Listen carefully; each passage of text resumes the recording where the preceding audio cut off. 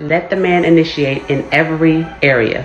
You should not be calling more than... This kind of advice lets me know that people think that they have so much more influence and control over other people's actions than they actually do.